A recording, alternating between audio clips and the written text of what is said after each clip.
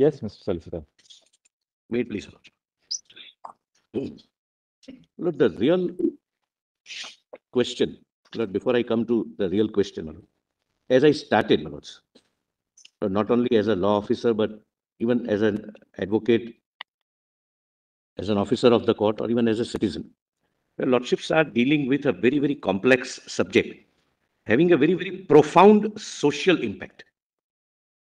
I would earnestly reiterate my request, my lord, if your lordships can consider leaving all these questions to Parliament for the reason, my lords, that your lordships have read the right to choose the sexual orientation in Nautet Johar, and there is no dispute about it. Your lordships have said that based on one's sexual orientation, there cannot be any discrimination. There cannot be any dispute about it. Right of personal autonomy, namely right of choice, is also recognized by your lordships in Nautet. Therefore, my lord, the question is, Lord, now what is the prayer before your lordship is right to get the socio-legal recognition of marriage.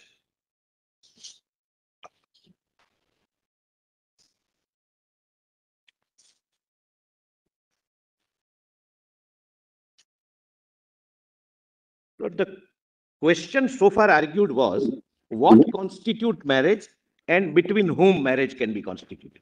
The real question is who would take a call as to what constitutes marriage between a particular class of people. Well, that takes me to my first respectful submission, and my lords were very kind enough to say. What did you say? Who would take the call on what constitutes marriage and between whom?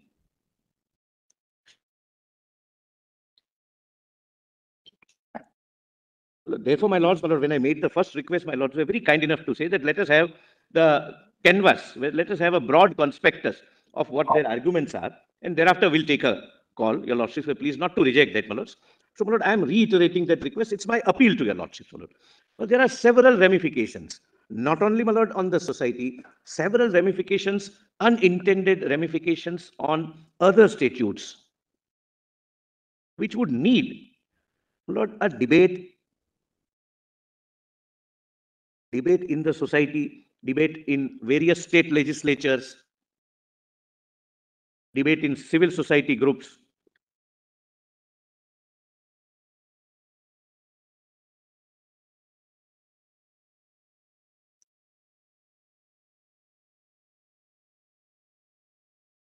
So, my lord, at the outset, my lord, I say, my lord, your lordships can consider saving the rest of the exercise if your lordships, my lord, are convinced that this has to be preceded by some debate, particularly when the debates would take place in a forum where there would be assistance of national views, views of experts, views of impacts, views of effects it will have, and what are the implications on several laws. Lord, I have provided the list of about 160 sections from various provisions of law, other than, my lord, Special Marriage Act or law relating to marriage, where it cannot be reconciled with what is sought to be prayed, my lord.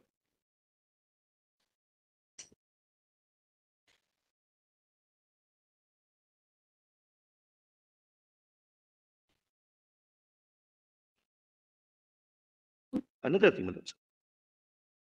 Your lordships have the legislative policy so far. The legislative policy has always been in all the laws, my lord, which your lordships have come across on several occasions, has been to recognize conventional man and conventional woman.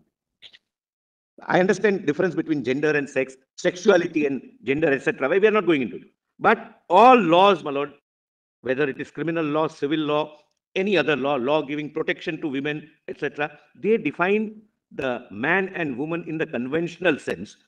When this question is being debated before your lordships for the first time, I'm posing a question to myself, and my lord, based on that, appealing to your lordships, should it not go first to the parliament or the state legislature?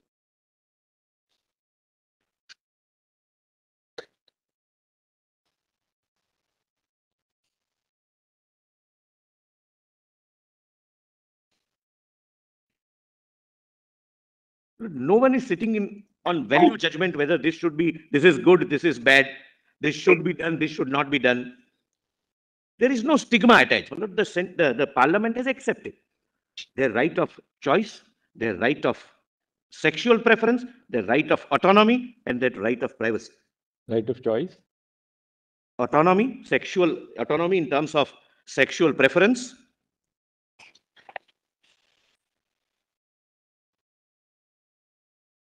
and the privacy, that is right of intimate relationships, which your lordship said, my lord, something happening between two consenting adults in privacy. Why I say, my lord, that there is no stigma.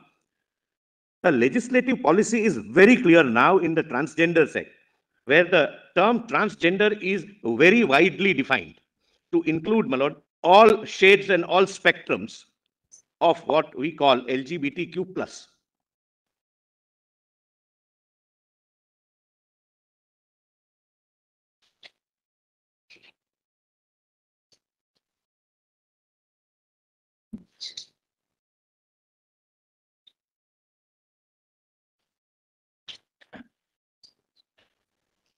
The Transgender Act is the response of the Parliament, my lord, in view of Navtej Johar, my lord, and other judgments, my lord. There are specific provisions where discrimination is prohibited and it's criminalized.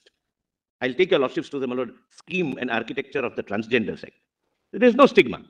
The limited question is whether right to marry can be prayed for as a social institution by way of a judicial adjudication before this honorable court.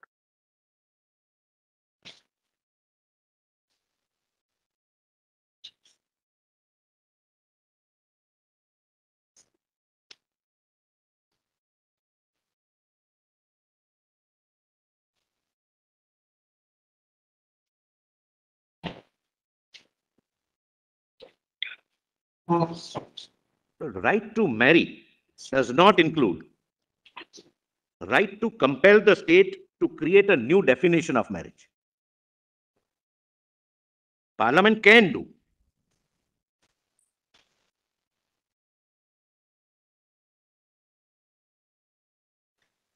But it's not an absolute right.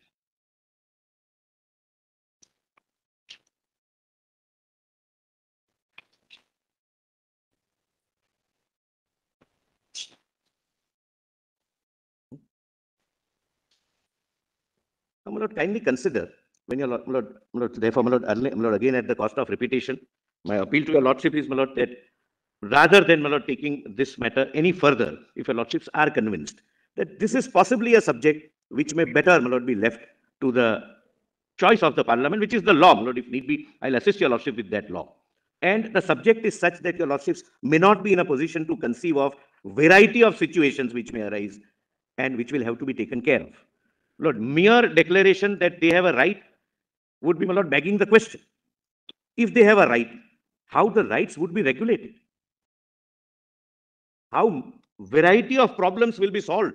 And I'll give examples, my lord, which only Parliament can take care of.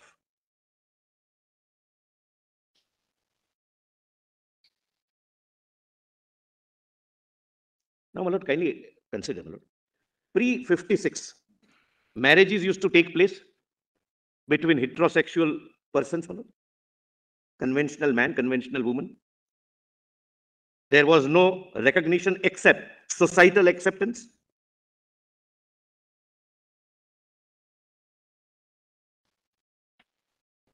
Correct, my lord? Once it gained societal acceptance, in Hindus at least, it came to be codified in 1956 by way of a Hindu Marriage Act.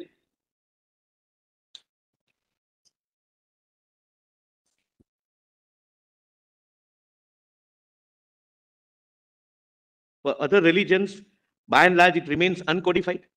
Marriage between heterosexual, same religion persons. I am on the concept of marriage, the social status which it gets.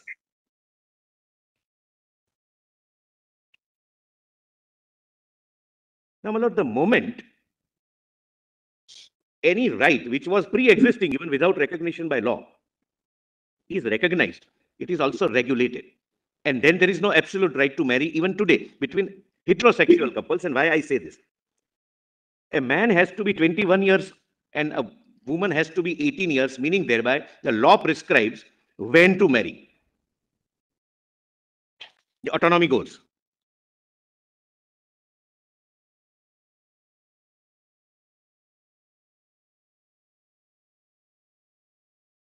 Bigamy is prohibited. So law prescribes how many times you can marry simultaneously till your wife is or husband is alive.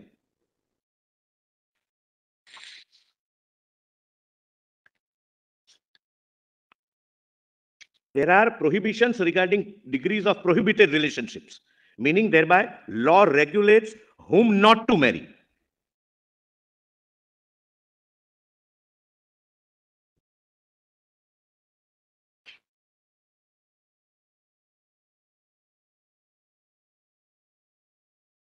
Once the law recognizes this socio-legal institution as a marriage, you just can't walk out of that institution. Law regulates even that, on what grounds you can have judicial separation and on what ground you can have divorce.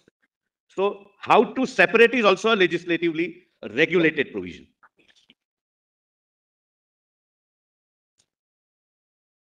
So coming to the privacy part, even the codified law amongst heterosexuals protect the privacy of man and a woman inside the bedroom. But there are certain provisions where there is an intrusion to privacy rights also. For example,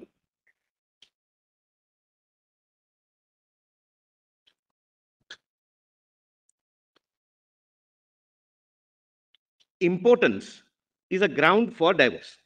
That is something very, very private and personal between the two human beings. But then, if it is a case of divorce, you will have to come out and prove it. So your privacy is breached. The substance of my submission, which I will elaborate, is that once a legislative recognition is given to a particular form of union, it comes with it several regulatory provisions.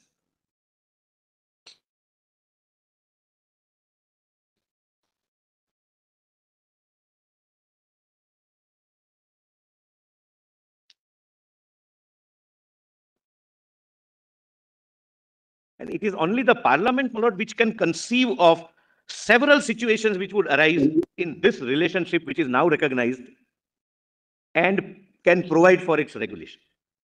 It would be impossible for the court to conceive all situations.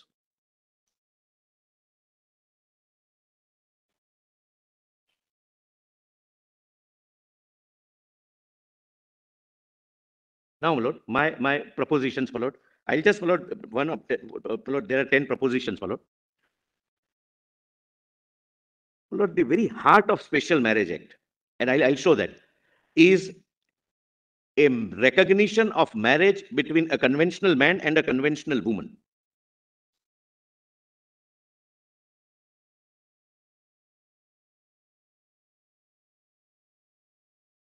Your lordships need not, Lord, write, because I have, Lord, in that page 3, my lord, I have, my lord, written them.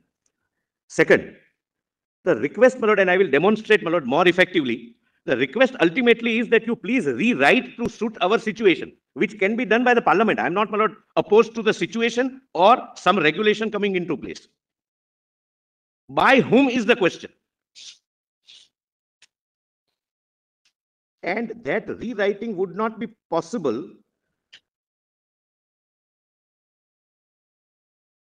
Lord, this also, your lordships need not, my lord, invest, my lord, time or energy, my lord, in writing it.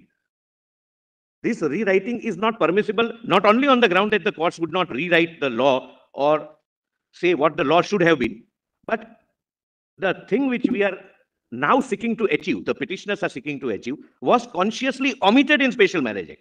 That is one more reason it cannot be read into it. I will not make that submission good.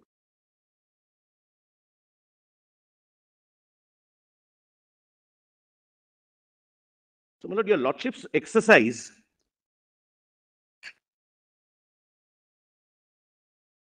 would be constrained, my lord, by 4 fundamental principles. One, the court will not change the character of the law.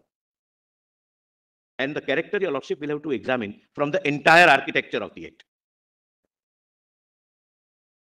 Read with all allied statutes and the history which preceded enactment of the Special Marriage Act. Second constraint would be the court cannot substitute the legislative intent which is otherwise manifest.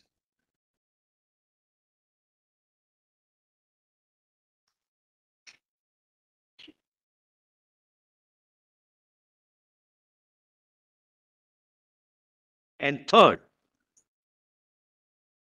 your lordships will not, my lord, read words of larger amplitude in place of words of smaller amplitude. Namely, person is a word of larger amplitude in place of male and female.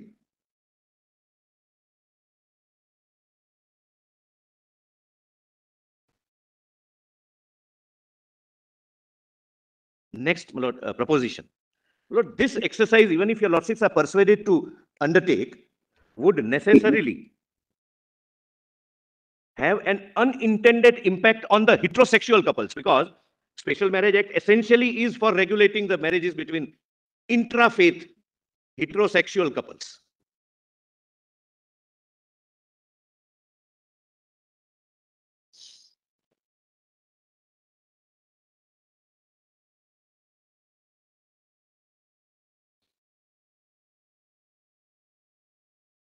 Now, I'm sorry. Next proposition is, your lordships would not, my lord, undertake an exercise whereby the same statute is applicable differently to one class of persons and totally differently to another class of persons, namely heterosexuals and non-heterosexuals. With the same statute is applicable to different classes of persons, my lord, namely heterosexuals and non-heterosexuals. So we use one lens for heterosexual couples and another lens for non-heterosexual couples. Yes, my lord. And I'm grateful, my lord. I could not put it that succinctly, my lord, but that's the respectful submission. And it would be impossible for your lordships to reconcile this classification. I'll be able to show from the scheme and structure of the Special Marriage Act. Next, my lord. Lord, we are dealing with, let us understand what we are dealing with. Lord, we say LGBTQAI+. Correct, my lords? We know L stands for lesbians, G for gays, B for bisexuals, T for transgenders, Q for queers, I for intersex, A for asexual. Look, we have not tried to know what plus means. And my lord, this is going to be the core of the problem which a lordship would face if the judiciary were to take over the function of regulating the relationship after recognizing it as a socio-legal relationship. Look, there are 72 shades or variations. That is why, my lord, what we write is plus. And please examine, my lord, how your lordships would, even if your lordships are persuaded to, my lord, kind of undertake an exercise of rewriting, my lord, deal with these varieties of situations. My lord, please allow me to place, my lord, that, my lord, at page. I'll just, my lord, give some examples to, my lord, annexure A, page 109. of what, Mr. Solicitor? My lord, of my written submissions. My Let me just go. lord, my lord Justice Paul, my lord, has my written submission. Yes, yes. There are several different shades and spectrums. My lord. It's not that we are dealing with either lesbians and gays and transgenders. We are dealing with, my lord, it is note 1, submissions on the question that only legislature can deal with the subject matter. I'll just, my lord, give some examples. I'm not going to read all 72 categories. My lord, can I, for ready reference, my lord, give the physical copy? No. Which page you said, Mr. Solicitor? Referring to written Nothing of the kind. In fact, your physical copies, please send them away back to your office. PDF 113, my lord. I'm sorry, my lord. It was a loose ball. I forgot that I am also using a physical copy, and your lordship's continuing mandamus is being breached. My lord. Kindly pardon me, my lord. For The threat is that they're going to be confiscated.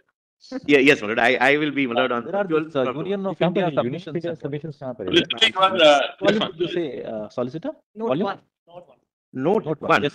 Written submissions, note 1, only the legislature can deal with the subject matter. Is that That's what the you title, my lord. Yes. Uncover. Submissions on the question. Other Just related one. definitions, huh? Other related Open that folder. Opening statement. We didn't open that folder. Page, Yes. note 1. Page 113 is other Only the related. leg- Got it. Note 1. I'm Only just- the legislature has the Paul power. is leading us. That's very nice. Yes. The PDF number 113? Yes, PDF 113. Where all these definitions are given. Yes. My lord, kindly, my lord, now visualize. Yes, Your lordships were to give recognition to LGBTQ+, which is an unidentified class of persons, and there are at least 160 statutory provisions in different statutes. How, my lord, we will be able to reconcile with this, my lord, different spectrums and shades? Please see first, a gender. A person who does not, your lordship gets, my lord, the Chief Justice, Yes. your ladyship gets, my lord. A person who does not identify themselves with or experience any gender. A gender person are also called null gender, genderless, gender void, or gender neutral. Please see 3. I'm just giving my lord a flavor, my lord, that it's impossible to reconcile by in a judgment. My lord, even Parliament will have to undertake a humongous exercise if the Parliament as a policy decides to recognize the marriage.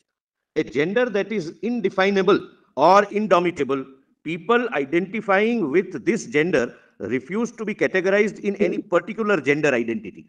So whether they are man or woman, which provision of which law which governs either man or woman, Lord, will be a big question. Then 4, also called ABS gender, this gender identified changes according to one's surroundings. This is kind of a fluid. There is nothing not specific. Then 6, this is based on the person's mood swings or fluctuations. So a person can be having, my lord, male sexuality for some time and a female sexuality for some time.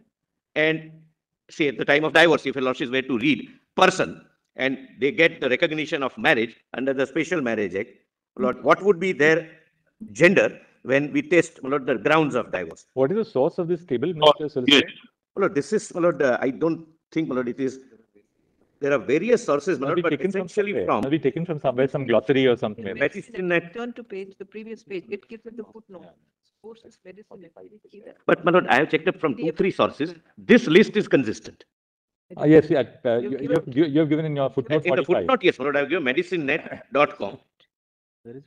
on page 108, Physical 100. footnote 45 at the heading. Source, medicine net. Footnote 43, my lord. What are 45. the others? 72 45. others. Then, my lords, A, alexi gender. The person has a fluid gender identity between more than one type of gender, although they cannot name the genders they feel fluid in. Then, the gender identity stands apart from existing social gender constructs. It means having a strong specific gender identity that is neither male nor female. My lord, transgender, my lord, is different. Transgender, my lord, is conventionally, as we know, is different. Now defined to mean everything, my lord. But transgender means, my lord, a person who has sexual genitals other than what, my lord, he is supposed to be born with. My lord, then amaragender, having a gender identity that changes depending on the person one is emotionally attached to. If a person is emotionally attached to a man, then he has a male sexuality. If woman, then he has a feminine sexuality. Then ambonec. The person identifies themselves as both man and woman and yet does not belong to either. Therefore, I repeatedly say this is an unidentifiable class we are dealing with.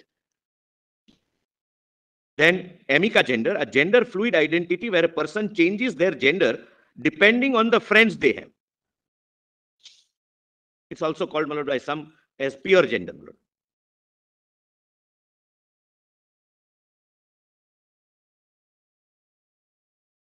My lord, 17, my lord, anogender. The gender identity fades in and out in intensity, but always comes back to the same gender feeling.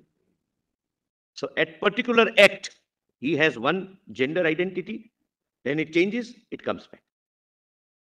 These are, my lord, facts I'm giving. I'm without having any value judgment. The only limited purpose of showing is that would it be prudent or possible for the court to lay down, my lord, regulations, even if your lordships are persuaded to confer them with the socio-legal status of marriage. Because then regulating it would be impossible because there would be 101 contingencies. which, my lord, with best of the assistance on our side, your lordships, my lord, cannot conceive of. Then, my lord, kindly turn the page. My lord, 27, exigender, a gender identity that is between the two extremes of a gender and any other type of gender. Both the genders are experienced one at a time without any overlapping. The two genders are described as on the opposite ends of an axis. Then bigender, having two gender identities at the same or different times. Then 30, blur gender, also called gender first.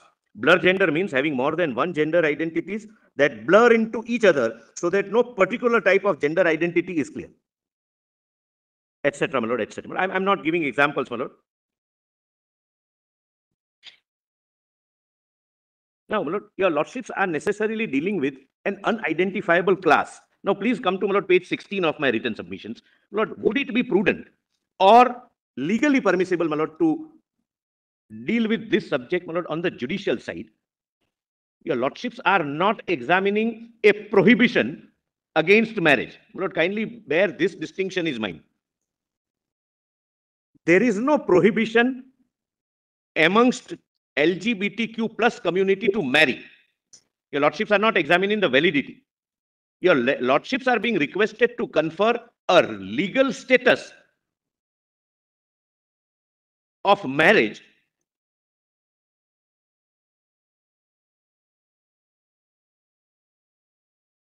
which all religion considers to be an institution.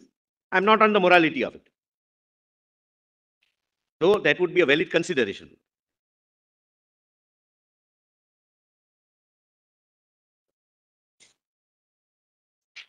Lord, page 4 to 15, I have given, my lord, what is the institution of marriage in the Indian context? In case of Hindus, what the Hindu scriptures say. In case of Muslims, what Holy Quran says. In case of Christians, what Holy Bible says. It's a social institution conferred with the legal status.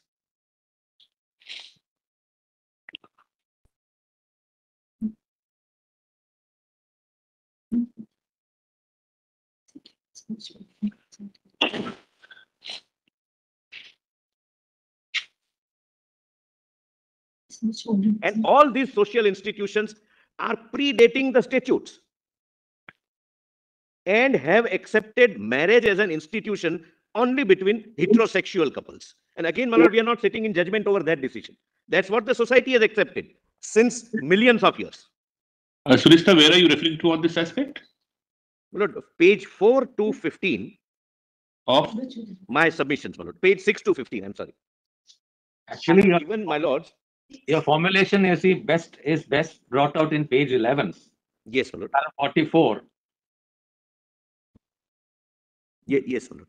Those 4 points. Lord, may I just read, my lord, for your, my lord, so that I make myself more clear. The world religions have shaped the history of marriage and family and continue to form the basis of marriage as an essentially religious concept. While it is correct that there is significant divergence between different faiths and their practices in relation to marriage, what must not be lost sight of is that there is more convergence than conflict in teachings of marriage and family. All six major world religions overlap on the following attributes of marriage as identity. Then I have given the source. First, each of these religious traditions confirms marriage as a vital and valuable institution and practice that lies at the heart of the family and at the foundation of broader society. Second, each tradition recognizes that marriage has inherent goods that lie beyond the preferences of the couple. One fundamental good of marriage emphasized by Judaism, Christianity, Hinduism, and Confucianism is that the husband and wife complete each other. Indeed, they are transformed through marriage into a new person, a new one, fresh reality. Another fundamental good of marriage is the procreation and nature of children. Lord, this is not an archaic concept. Special Marriage Act uses the word procreation. Children are sacred gifts to a married couple who carry forth not only the family name, lineage, and property, but also the community's religion, culture, and language. All these religions thus see a close relation between marriage and children, just as they saw a close relation, although not an identity, between marriage and sexual expression. And all these religions teach that stable marriages and families are essential to the well-being of children. This is what Lord Kara says in the adoption. 2 years of stable relationship as husband and wife. Third, each tradition regards marriage as a special form of sacrament, promise, oath, or contract over any generic relationship, economic or social. It has a special, unique status, my lord. For Hindus, it is a sacrament. For Muslims, it's a sacred contract, but nonetheless a sacred contract. And across the faith, what is recognized as a marriage is between heterosexual couple. Fourth, each tradition eventually came to insist that marriage depended in its essence on the mutual consent of the man and the woman. Even if the man and women are represented by parents or guardians during the contract negotiations, their own consent is essential to the validity of their marriage. Jewish, Hindu, Confucian, and Muslim writers came to this insight early in the development of marriage. The Christian tradition reached this insight canonically only in the 12th century, and Buddhism more recently still. Fifth, marriage is a concept that is deeply embedded as a union between two opposite sexes, ordained by the religious text and practices, specifically for the furtherance of society and the orderly influence between persons inhabiting the society and following specific religions.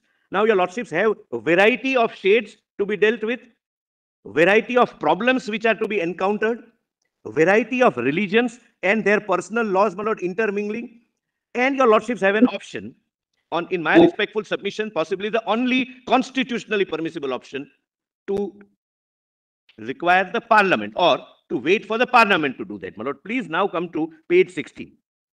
My lord, I am citing some judgments. I will not read all, but these are, my lord, some very illuminating judgments, my lord. At page 17. My lord, right 17. 17. It starts at 16. The title is Democratic Right of People to Regulate Themselves. You said We as a society has a right to regulate ourselves. 17. okay. My lord, PDF 25. 21, my lord. PDF is 21, my lord.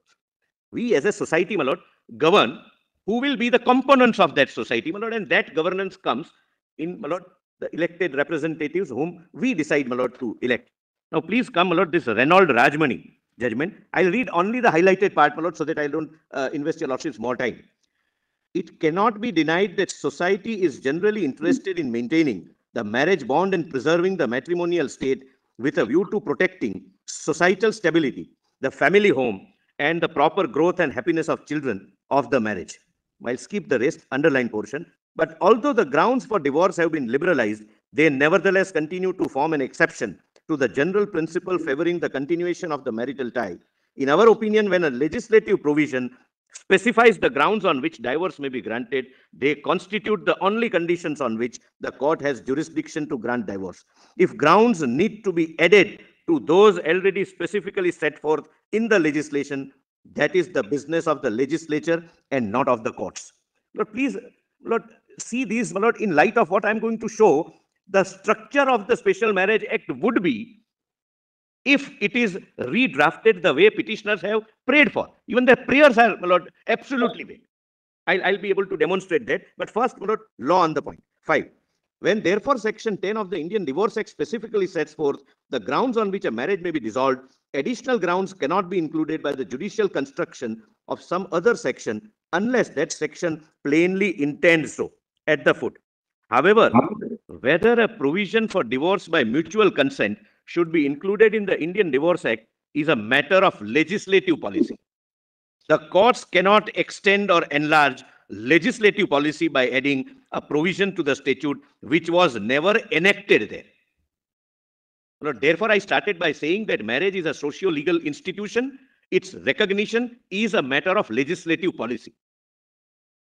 Then, my lord, Keshavanand Bharati, my lord, kindly allow me to read, my lord. This would guide, my lord, us throughout, my lord, the hearing of this case. How we construe the constitution in the context of the marriage being given the recognition, my lord. Underline portion. It cannot be denied that provisions of the constitution of other countries are designed for the political, social, and economic outlook of the people of those countries for whom they have been framed. The seed of the constitution is sown in a particular soil, and it is the nature and the quality of the soil and the climatic conditions prevalent there which will ensure its growth and determine the benefits which it confers on its people. We cannot plant the same seed in a different climate and in a different soil and expect the same growth and the same benefit therefrom. Law varies according to the requirements of time and place. Justice thus becomes a relative concept varying from society to society according to the social milieu and economic conditions prevailing therein.